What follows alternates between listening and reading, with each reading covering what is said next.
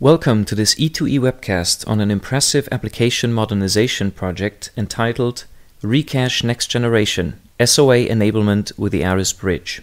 In this webcast, we're going to hear from Diego Zanini, who leads the project management office at Intrum Justitia. I am your host for today. My name is Chris Hen, and I'm in charge of business development and marketing at E2E. With 90,000 customers and almost 3,000 employees in 24 markets, Intrum is the European leader in credit management services. For its legacy core financial application, Intrum has gone through a complete application modernization effort in less than 9 months, achieving a 6-fold increase in process performance along the way. What makes this effort unique worldwide is the end-to-end exclusive use of executable models to perform the application cleanup and modernization, from planning into application design, implementation, deployment, and operations. IT opinion leaders around the world believe this case to be the first of its kind, using just over 1,000 executable UML models and no code or code generation at all, without any tool break along the entire software lifecycle. This unique process-to-application approach is made possible by using the ARIS Platform from IDS Scheer together with the E2E Bridge, a product combination which goes by the name of ARIS Bridge integration. The E2E Bridge provides a UML virtual machine as a runtime container which can directly execute UML as well as BPM and EPC models that are imported from ARIS. There is no need for coding or code generation. The models are directly executed as UML bytecode.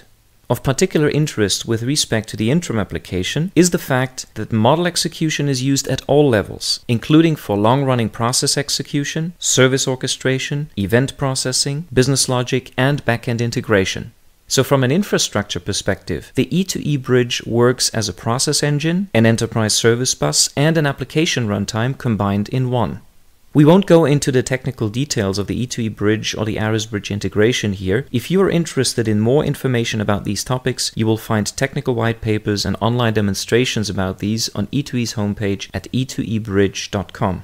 And now it is my privilege to invite Diego Zanini from Intrum Justitia to share more details regarding this impressive legacy transformation project. Diego is head of the project management office and process manager at Intrum Justitia, and in this role he was instrumental in introducing business process management at Intrum.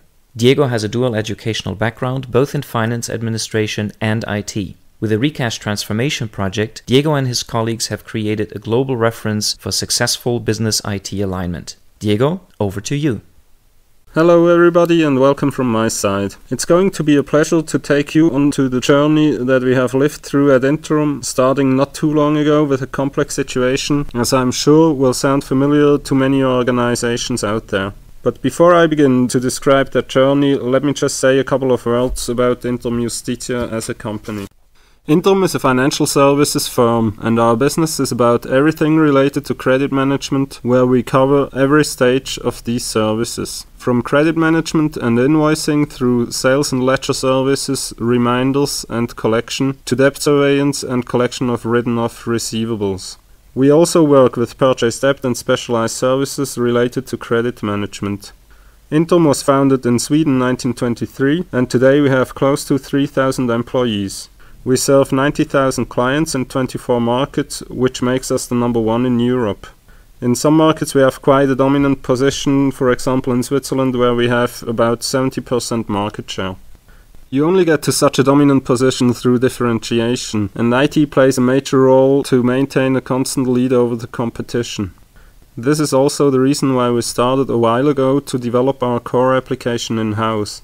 The application is called ReCash, and it was completely written in PL/SQL using Oracle Forms 6i. In the 10 years since the beginning, ReCash has given us the flexibility to respond quickly to new needs in the market. But as you might guess, over the years ReCash has become a lot more complex to handle. New functionality was permanently added based on short-term tactical business needs, and implementation was always performed under a lot of time pressure. As a result, the business logic ended up in every place you could think of, including the Oracle Forms client, database procedures, and even table triggers. The constant time pressure made it hard to do things properly, so we ended up with multiple implementations of the same functionality, which were not always doing the same. You can imagine that the impact analysis for new change requests became nearly impossible, and it was becoming more and more difficult to avoid the risk of side effects. Last but not least, we were required to adapt to ReCash constantly based on the needs of individual countries, leading to immense complexity and a huge backlog of change requests. Something had to be done. So we started in 2004 to think about a serious redesign of ReCash, essentially to create a future-proof foundation that would allow us to support business in a flexible way without having to sacrifice quality. The highest priority was on the finance application, and the strategy was to keep the original client and backend technology, but clean up the application so that we could later replace the individual components. What we came up with was the design of a state-of-the-art service-oriented architecture, or so we thought. Because once we had the architectural design, we realized that yet again we had started with a fairly IT-centric view of the world, and it was quickly becoming clear that by proceeding this way we would not be successful. What we really needed was a way to directly involve business in the entire redesign, and find a way to align business with IT before moving on.